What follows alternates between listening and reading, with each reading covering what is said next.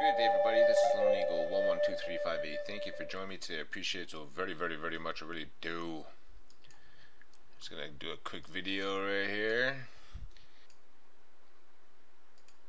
Yeah, I was watching stuff on D-Day, right?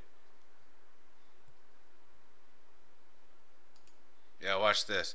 So I'm sitting here, I'm watching it. A lot of the stuff I watch, like I have two monitors, so what I do is like I'll take this. So let's pretend I'm working on a video and then I want to watch just the video to catch something that doesn't belong. I'll take this, drag this, and bring this to another monitor over here, blow it up full screen, and just let it play without volume. So I did that. So let's pretend this is on my other monitor. So I'm watching this, I'm doing a video, I'm editing, and then I look over here to see what's going on. I see these two guys are looking at this, and I'm like, oh yeah, cool.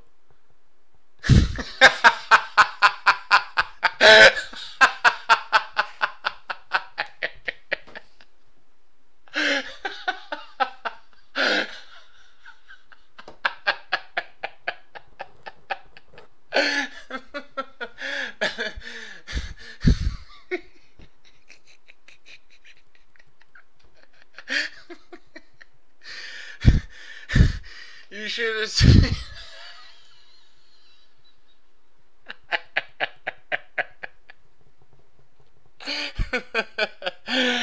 You should have seen my fucking reaction.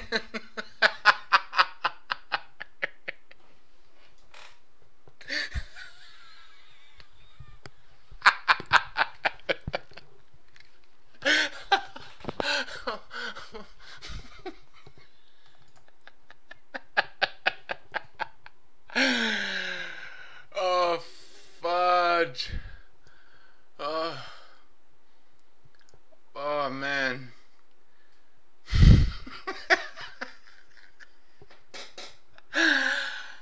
Oh, Lord of mercy. My ribs.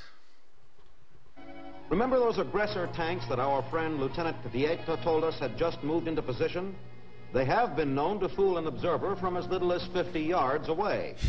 Such equipment, combined with a few real tanks, gives the aggressor the appearance of a strong armored force at a fraction of the cost in men, material, and time. Yeah, you think this... It's brilliant. Honestly, this is brilliant. I love it.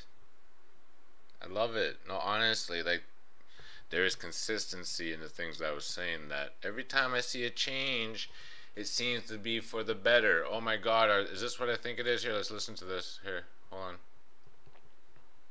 I don't care if YouTube owns me after this. I really don't care. Equipment that adds to the realism. Sound and flash simulators. They give our forward observers a real target to look for. From a distance, when the pneumatic gun position fires, it could be the real thing. And when these battle noise simulators contribute their din to the maneuver area, you have the closest thing to combat without anybody getting hurt.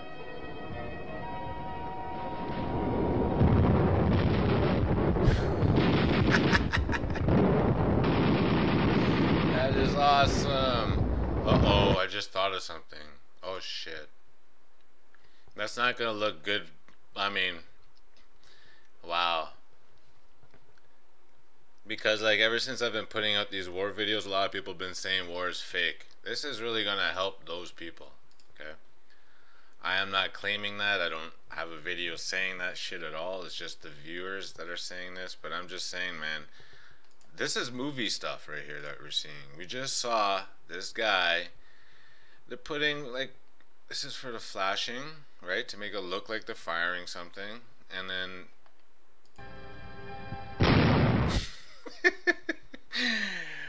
I have never... And then they got this guy here with his boom box. There's your first boom box ever, guys. Ladies and gentlemen. Anybody getting hurt? Your first boom box. Check this shit out.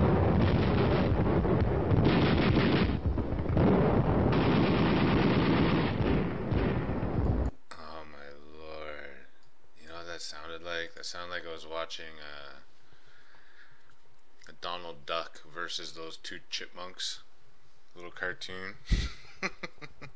And they're like shooting like Christmas grenades at each other, whatever. You know that cartoon, the Christmas cartoon. Oh man. Okay, so this is known as the Ghost Army, something I've never heard of before. This is their emblem, something I've never seen before. Alright? Never affiliated that with the war ever in my life. This is the first time I've ever seen this. So, let's take a look into this. This is Wikipedia. I normally don't go on Wikipedia, but sometimes you just have to, man. You just have to. So let's go. The Ghost Army was an Allied Army tactical deception unit during World War II, officially known as the 23rd Headquarters Special Troops, Operation Quicksilver.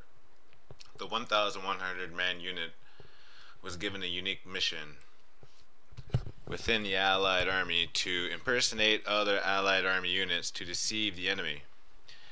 From a few weeks after D-Day, when they landed in France, until the end of war, they put on a traveling roadshow, utilizing inflatable tanks, sound trucks, fake radio transmissions, scripts, and pretense.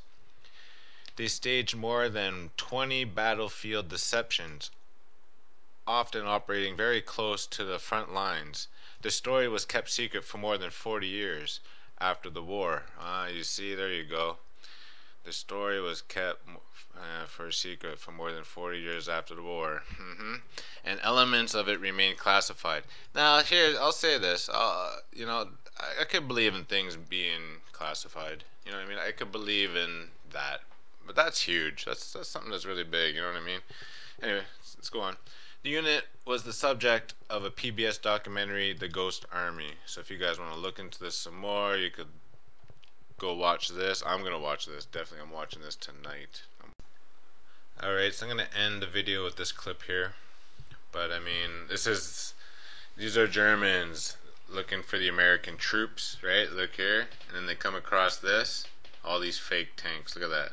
So, by the looks of that, you'd be like, wow, that's pretty much occupy the Americans. We can't go there.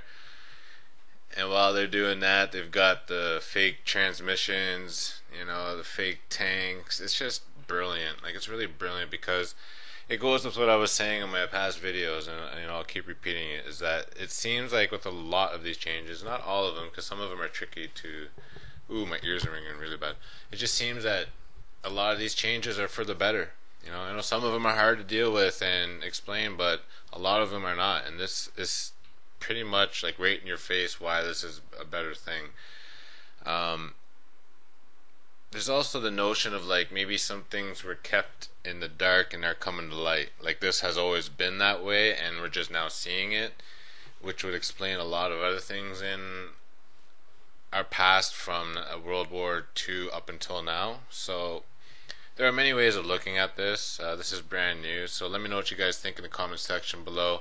I'm going to be doing a follow-up video to videos, all these videos, and I'm really excited. I can't wait to hear what you guys have to say about this, but this is definitely Mandela for me. I've never heard this before. I love you guys so very much. Love your neighbor, and guys, love yourself. No Eagle 1 1 2 3 5 8. Peace.